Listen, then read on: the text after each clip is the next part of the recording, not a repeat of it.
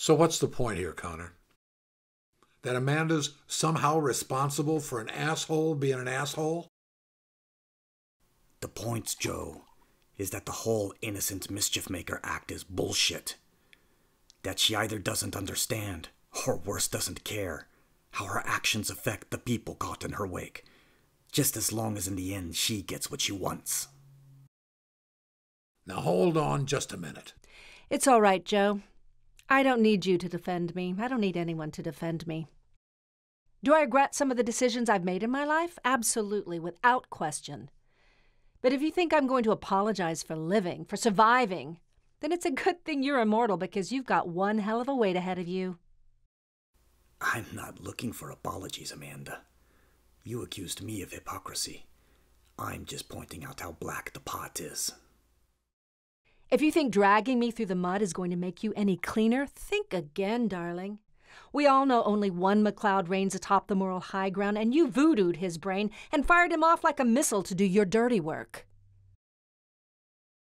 I fully admit I have plenty of mud and blood on my hands. First sensible thing you've said all day.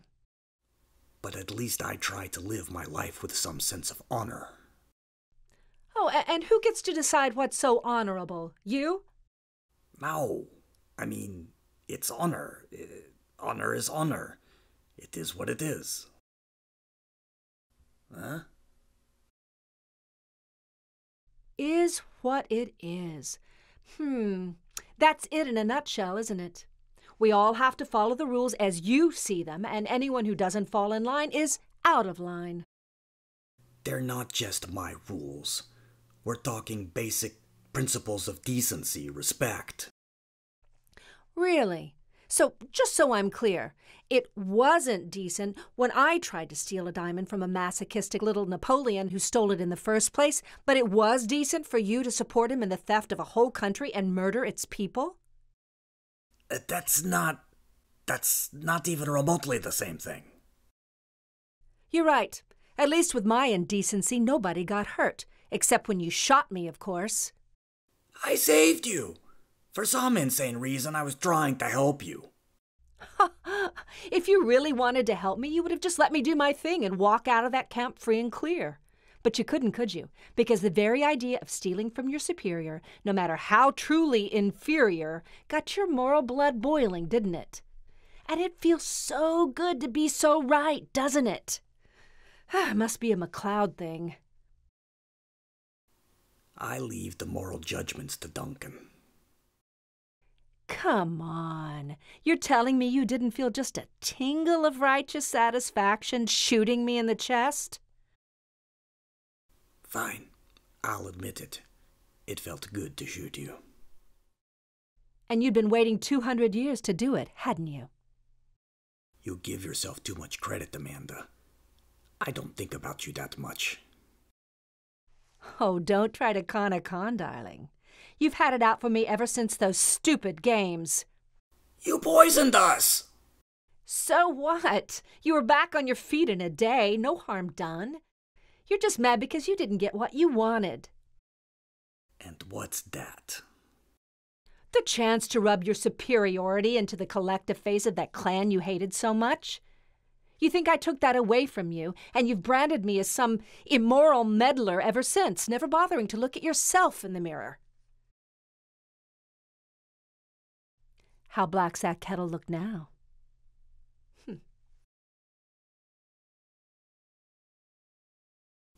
Think you've got me all figured out, do you? Isn't that the game here, darling? So what? We're both dirty, fine. So what's the point? The point is, you're both idiots. Excuse me? I think I liked you better when you just watched. Oh, I've been watching and listening. And for all this healthy introspection, neither of you seems willing to admit what this friction has really been all about. Which is? Duncan.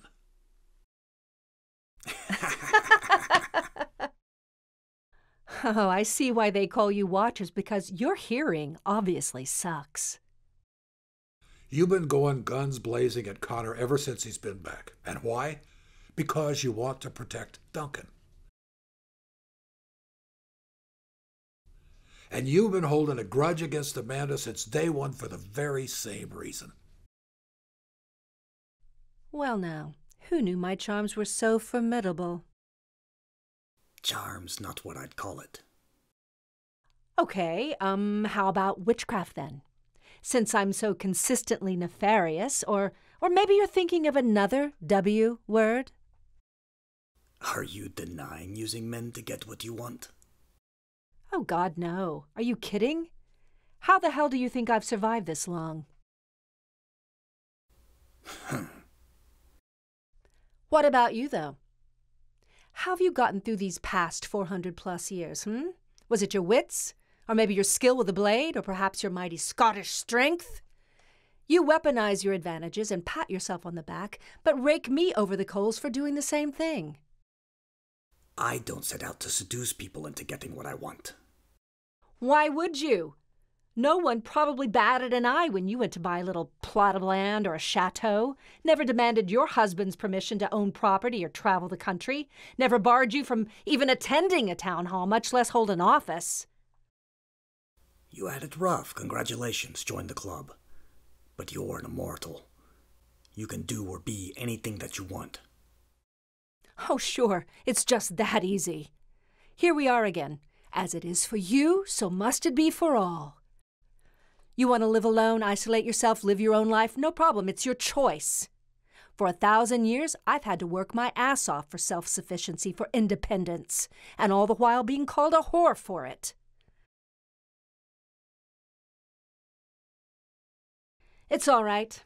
Most men have never walked a mile in our heels. I get it. It's not their fault, they just don't know any better. But there have been a few who've seen past all the... and helped me believe that someone might actually see me as a person, someone to love, someone to teach. You've known 2 of the best of them.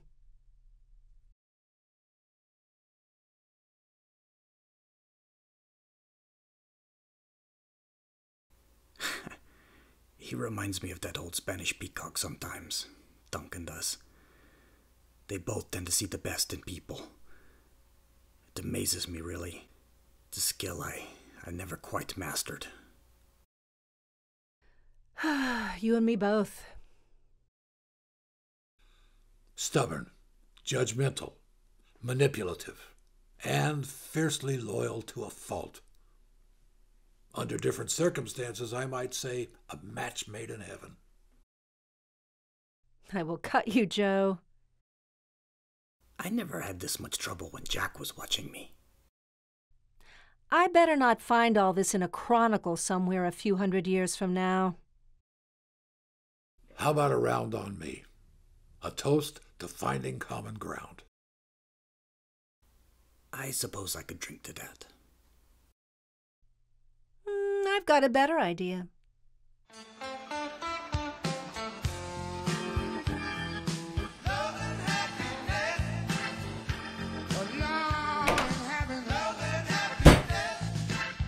You've got to be kidding.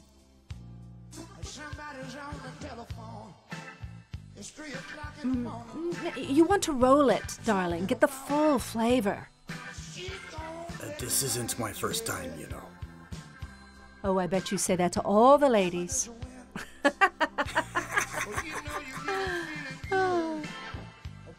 If this is your doing, I think I'm teaching you too well.